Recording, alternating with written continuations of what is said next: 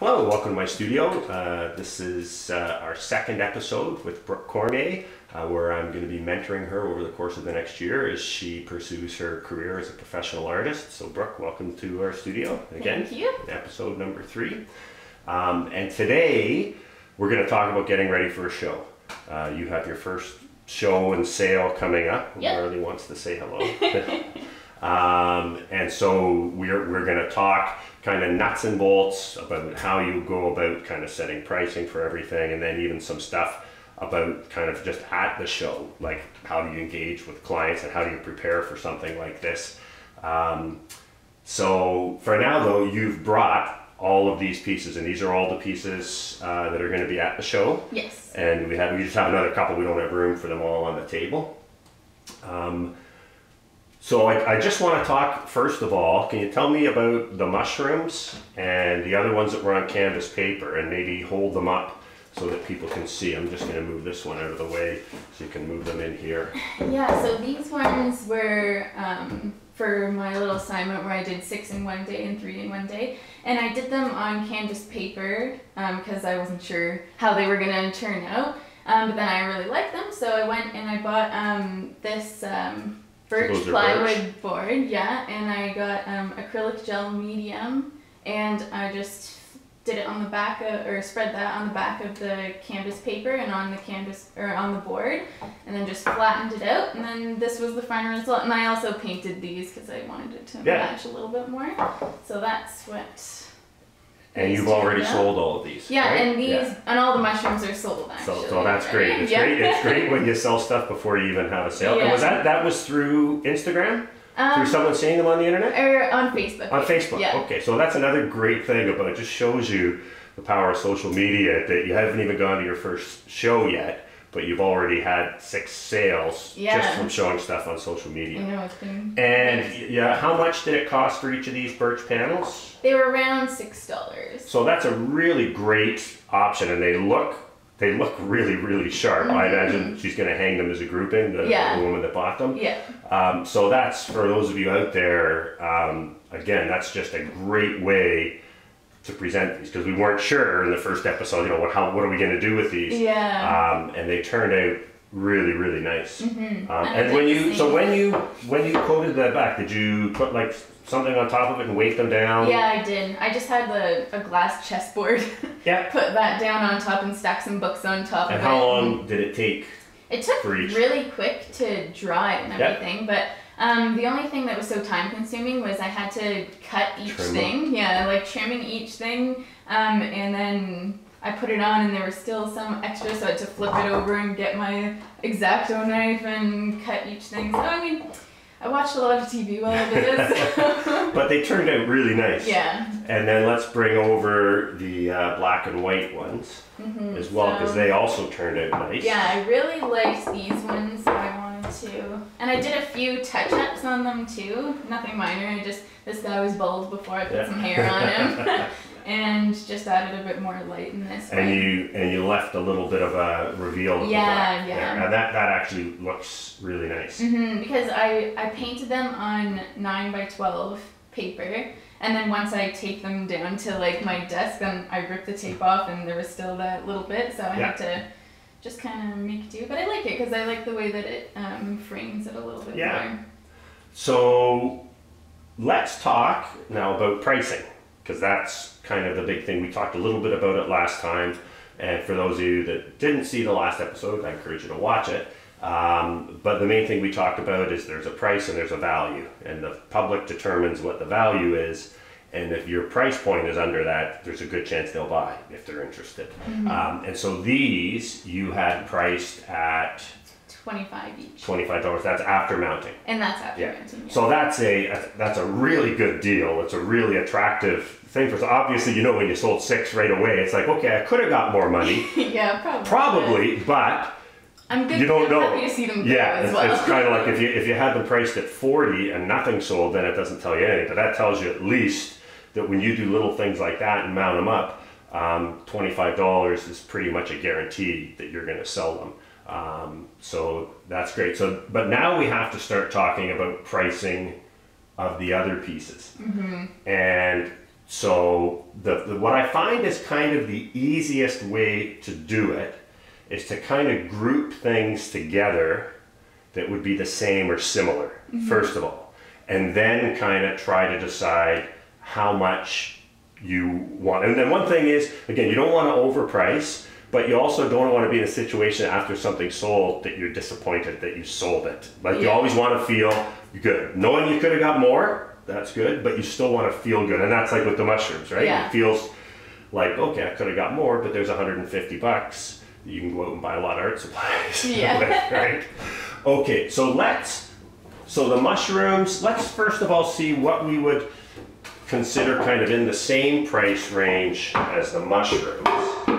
And I think when we go over to these three here. So I would say, and another thing that I like to do, similar paintings, or paintings of the same size, it's a good idea to price them the same.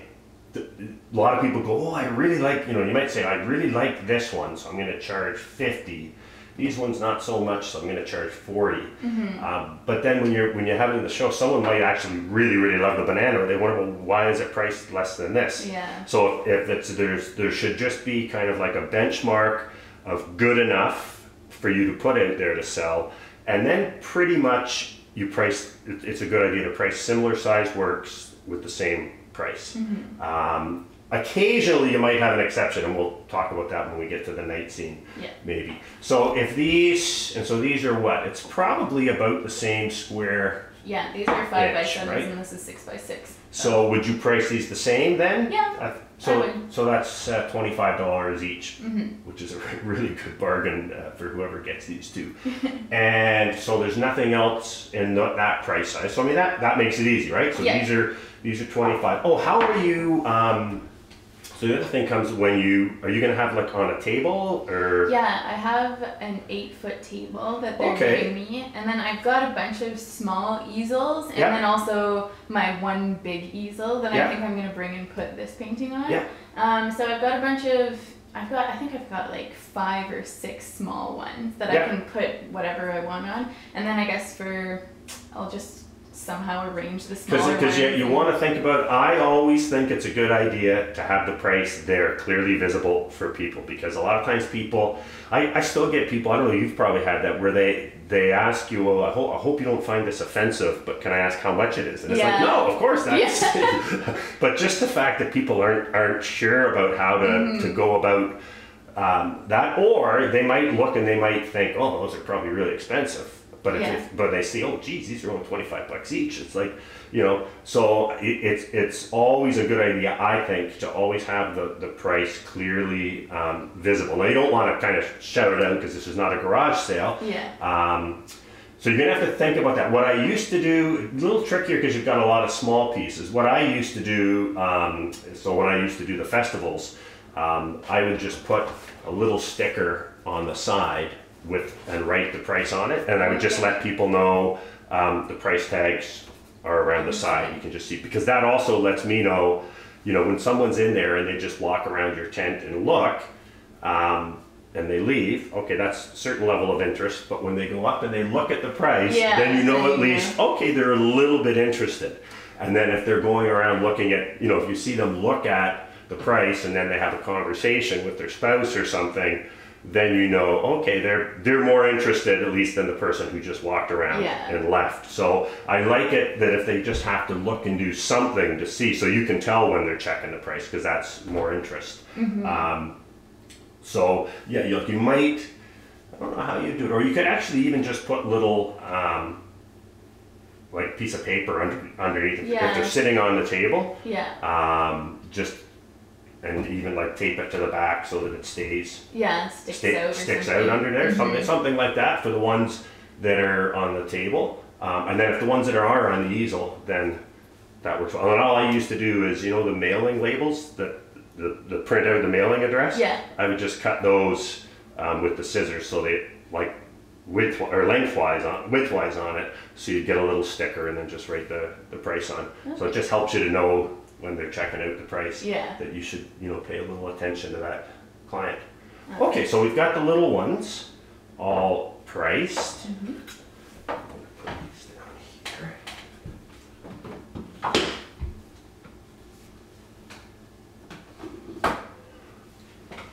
Okay, and so then we get into kind of what would be the next size up in a similar kind of price range to each other. So I think these, and obviously, so these are going to be sold unframed, or are they going to be framed? No, they're unframed. Unframed, okay, because that also impacts the price. Yeah. So we talked earlier about, I said, how long the painting takes you shouldn't impact the price. However, there are exceptions to it. And so this little one here, I would say, isn't that, how long did that take?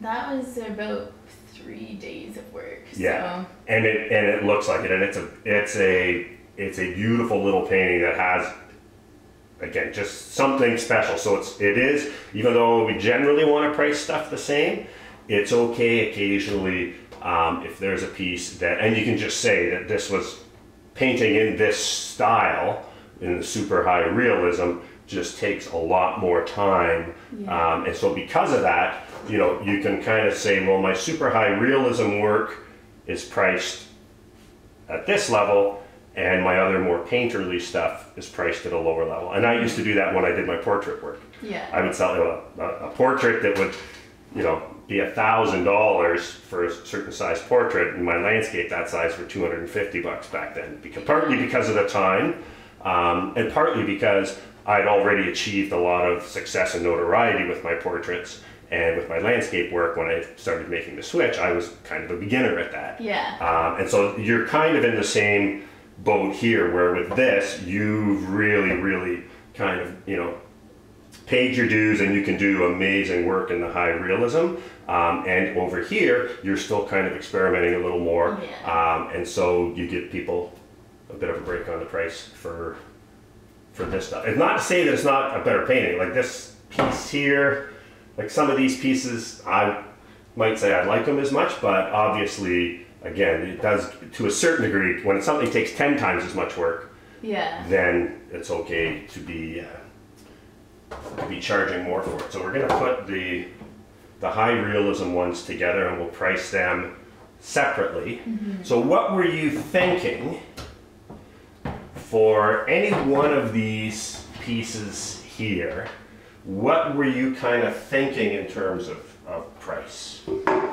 Well, honestly, I'm at a bit of a loss because I do want to sell them, but again, I'm so new at pricing my own work that I feel as though I'm kind of lost. Okay.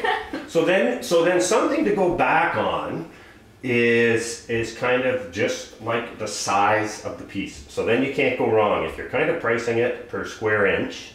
And then that's just, it is what it is. And because you don't want to get into saying, well, which is a better painting or whatever, because, you know, you could show these 5 paintings to 20 different people, and you could have each of them be a favorite of someone. Yeah. So I would say then we just kind of do it based on size. So these are $25 for the little ones, right? Okay, so that's about 2.5 times, so it's probably, I think it's a little over 4 times the size. So what would you think, like about $99 or $89 or something like that? Like, what were you thinking? For this one in particular, I probably wouldn't want to go over $100. I honestly think that this would be like 70. Okay, that's good. And I like the way that you're, you know, that you're kind of erring on the side of, you know, you could get more, but maybe you could. Yeah. So, but that's a good thing, because what you need to do is you need to kind of set a benchmark, and then from that you can go to the other pieces. So if you're going to say this is $79 and that's unframed, and how's this for size? Just a little bit smaller. And what were you thinking about these two? Well, then again, it's also tricky because these are the exact same size and the exact same frame, but I like this one a lot more than I like that one. Doesn't matter. So I can't. You can't, no. Yeah. No, not. So here you can actually get away with doing that because you can just say, when I paint in the really hyper-realism, it takes me an inordinately more time to do, and I have to be compensated for that. But these two probably took about the same amount of time, right? Yeah, and so then you have to let the viewer decide which is better. And again, you don't want to get in you're not in the business of doing that, because you'll shoot yourself in the foot, because there may be people, there probably will be people where this might appeal to them more, and if you've priced it less, then they're thinking, well, what's wrong with this? Yeah. Maybe it's not, maybe I don't like it. Yeah. So I would say, yeah, you need to, anything you're going to show should be comparable to the rest of your work, in terms of like quality. So I would say these, like, what do you think about $99? $100 is, like, under $100 is a really nice place to be. Yeah. So when I price it, do I write $99 instead of like $100? Yeah. Okay. Yeah. It makes a difference. It seems, that's why you see stuff's $49.99. Yeah. Because people think it's in the 40s instead of 50. Yeah. Right. Even though with tax it's going to be more. So if we're gonna, again, so 79 for this, 99 for this. I'd say this one's like what, 69? Yeah. Something like that. And then this little one over here. This one is also a high realism one too, but it's not as much as those ones, I think. So. Yeah, and I would price that more along with the black and white images, because it's similar to that, but just then add for the framing costs. Yeah. And again, you can fine tune these prices a little bit, but I think that's, so you're kind of going from 25 up to 99, and I find that's good because then you can kind of just say stuff. Well, I want more than I want for this, but not as much as for the ones that are $99, Yeah. and you can kind of figure out, again, when it's different sizes, you can adjust the prices, but always a good idea to have pieces the same. It's like if you picked your favorite mushroom and charge 40 for it. It kind of doesn't make sense because they're all kind of in the same quality. So yeah, that's good for these. Okay, so now we're going to deal with the high realism kind of work, which is going to be a different kind of pricing formula than the other more painterly stuff and the exercises that I was giving you. And so even though these fall into that kind of or the kind of category of exercise I gave, it is still turned out really nice, and they were still in your very high realism mode. And so if we are selling this one for $99 and this one for $99, where would you feel comfortable with the pricing for these?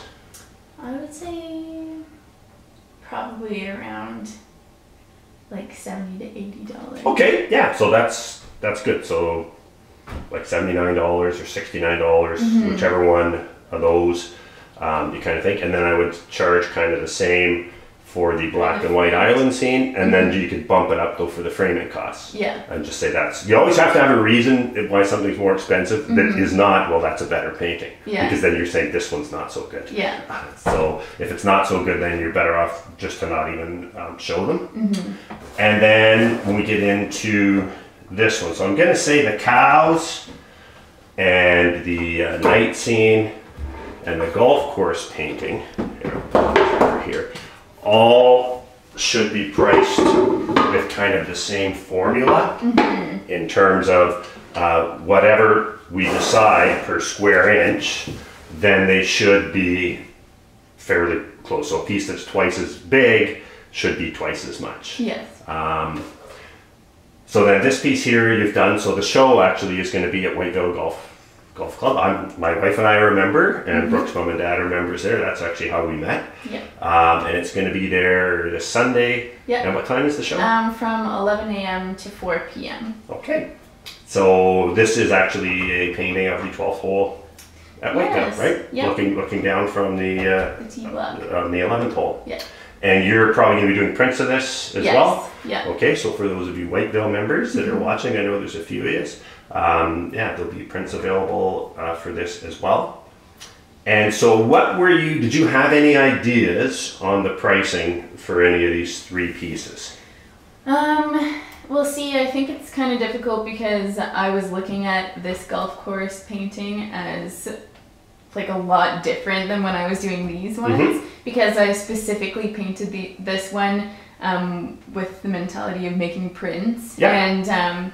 And I spent a long time and I was really working in product mode with this one, whereas these ones, this was actually like after we first met, and I was just kind of like building up my inventory a little bit more.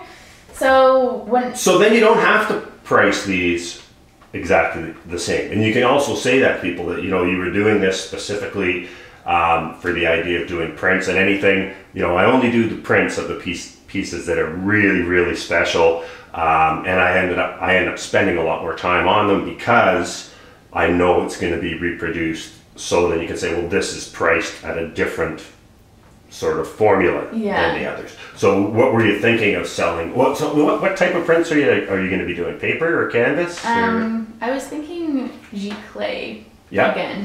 But on paper or on canvas? Paper. On paper? Yeah. Okay. And so then what were you thinking of selling the prints for? Because that impacts the price of the original. Yeah, I know. Well, it depends on how much the prints cost, but I was probably thinking around $150 each. Okay. For prints. Yep. If that. Okay. So then, because there's a good formula that the original should cost somewhere around 4 to 5 times at least what the prints are. Okay. And the print should be like around 25%, no more than 25%. Otherwise, people are like, well, why? Why would I buy the original if it's that close to the print, or why would I buy the print if it's that much? So if you're thinking of around $150, so then you're probably thinking like $600-700 for this. Was that kind of in the ballpark? Yeah. Well, I was thinking more around like $500 to $600. Okay. I probably wouldn't go as high as $700 for this one. So that's actually. I think you're in the right ballpark too, and especially when you're going to be doing prints. And so then we get into these 2. Yeah. And what were your thoughts on that? I think that since this is around twice as big as the mushroom ones, I was thinking probably like $50 for this. Or do you think? I think more. More? Yeah, I think just because. Again, I know I said I don't like to get into kind of say this one's better or whatever, but I can also tell this one falls into the realm of this in terms of the amount of time and work that went into it, right? Yeah, that's true. And so I would say the same thing, that this is when you're working in really hyper realism, and it just takes an enormous amount of time. I wouldn't let this go for less than $100. Oh, really? Yeah. Oh, okay. So it's up to you, but again, kind of $99, whatever. And $100 to $150 too is a really sweet spot, because usually people have permission. There's a couple, if you're getting up into $200, $300, $400, people usually aren't allowed to walk home with a painting they just paid $300 for it as a fait accompli and show their spouse. Yeah. But when you're under that $100 range, then it's kind of, it's in that impulse buy kind of thing, and people aren't going to get yelled at when they come home. Yeah. And especially with your work is a really, really good value. I mean, for those of you watching this is when if you're collecting art, you want to kind of discover artists at this stage, because by the time you get to my stage, there'll be nothing for under $1,000, never mind under $100. Can't wait. So yeah, but I would just ask other people, ask your parents too, but I think this one here, I think you could group it in with this and just say that these are, again, when you're working in a real hyper-realism, it just takes that much more time and you have to be compensated for that. And then for this one, what were you thinking about this? What's the size compared to here? It's about the same. About the same. And maybe a bit smaller. Yeah, so I would price this kind of like in that $100 range or $99 or something like that? I'd say that's reasonable. Okay. Oh, and I also have this one. Oh, and we've got the big one. Yeah. Okay. I just forgot. And this is going to be framed. We're actually going to put it in a frame. So what were you thinking for this? This one took me a while too, obviously, because I was working in high realism. Yeah. And with the frame and everything too, I was probably thinking 250 to 300. Yeah, that's so somewhere in there. That's easy, easily defendable, and I think it's a bargain too. You just do have to be, again. So it's kind of you just have to be aware and think, as people are going to ask you, why is this one so much more when it's actually a smaller piece? Yeah. And you can get into the whole thing that, because you were doing this for prints and you took an exceptional amount of time doing it, and there's a lot more work involved. Mm-hmm. But yeah, this piece should be several $100s easily. It turned out really nice. Thank you. Okay. Yeah, I like it too. Okay. So I think we've covered the pricing on everything, and we talked about, again, having the price visible. And you have your business cards. I saw that on Instagram. Yeah, I'm happy about so those. That's great. It is really important to give people something with your name on it if they're interested, because people come and they see an artist, and then I've had people run into me literally 10 years later when it's like, oh, we've been looking for you, like they saw me at a festival 10 years ago and then they forgot my name and they didn't take a card, or they took it and lost it. Yeah. So having something that has your name on it that people can take with them is really important. And do you have a bio done yet? Not yet. Okay, you're going to do that? Yes. So if you need some help with that, I'll be happy to help you. And when you're starting off, it's kind of hard, right? Because, in 4 years, and you can say that, you've won awards here, won awards there, and been in this show and that show. When you're starting off, it's just kind of speak from the heart. So for you, because you're really young too, you can talk about, how you started painting and drawing at a young age, and kind of, and continued to do that while you went to university, and now you've made the decision to pursue a career as a full-time artist, and talk about kind of this process and with the fact that I'm mentoring you.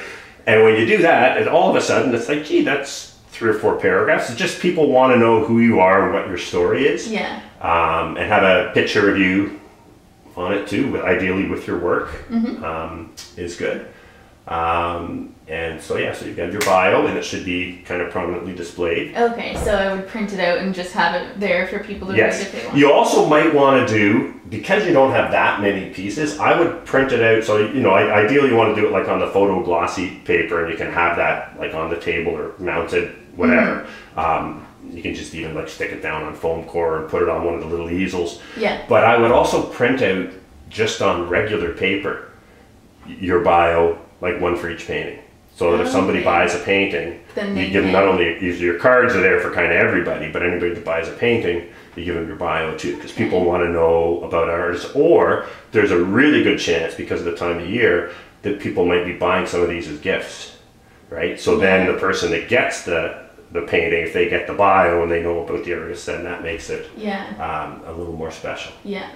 Now, do you have any questions for me about, because this is your first time actually, like you've sold work before and you've done commissions, but in terms of like being there with your work, standing there as people come by and decide this is your first time doing something like that? Yeah, that definitely, because I've never done a show of any size before, so I guess I don't really know what to expect at Whitevale, like how much traffic is coming through, and I know that a lot of the people that are coming are going to be my friends and family too, that I've been emailing and whatnot. And that's good too. Most of my early paintings, they're in family and friends. Yeah. So people want to come out and support you. Yeah, exactly. But I do think too, like, that you will find, well, hopefully even from this video, but we're going to do something on Facebook too, just a quick little thing to help promote this later in the week. But it can be really nerve-wracking standing there behind your work. It's the one thing I miss talking to the people.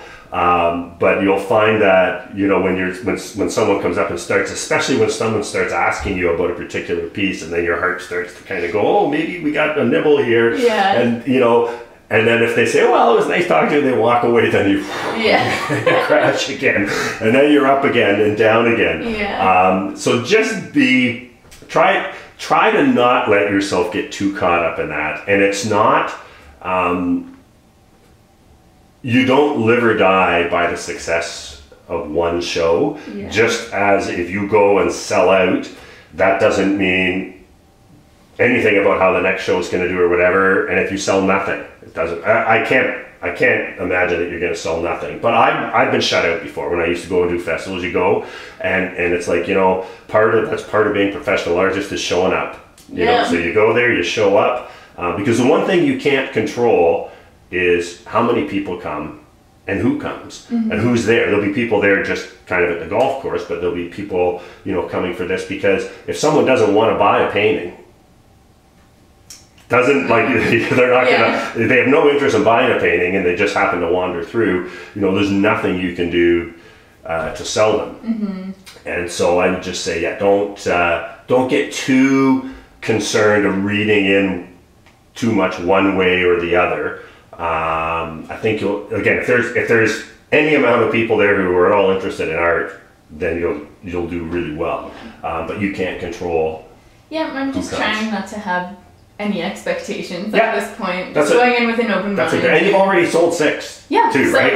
It's a good starting point. Yeah, that's great. And then what I would suggest too, it's a good idea to, before you go into a show, think about each painting and try to come up with, you know, 30 seconds or a minute of talking, because someone may say, can you tell me about this piece? And if you've gone around at each painting and just kind of done it in your head, it's kind of easy. But if you haven't, you can kind of get caught off guard and kind of freeze up. But so what I always like to think when I'm thinking about the paintings is kind of a story.